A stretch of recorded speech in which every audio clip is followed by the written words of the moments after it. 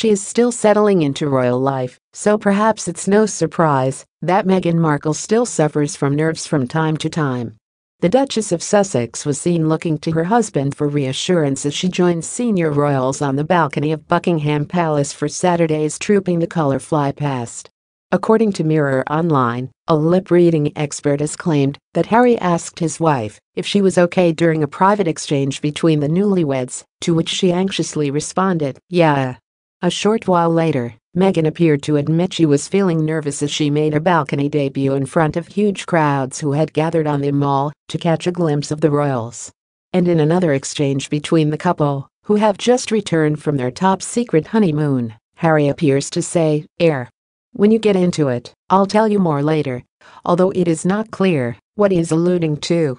Moments later, referring to the red arrows display, the prince adds, "Then there's the fly past, and then we all look up to the sky." It is not the first time a member of the royal family has stepped in to give Meghan a helping hand. At Sandringham on Christmas Day, she was given an impromptu lesson in curtsying to the Queen as she left the church. The Duchess of Sussex was making her debut on the Buckingham Palace balcony alongside Harry, the Duke and Duchess of Cambridge, the Queen celebrating her 92nd birthday, and an assortment of playful young royals.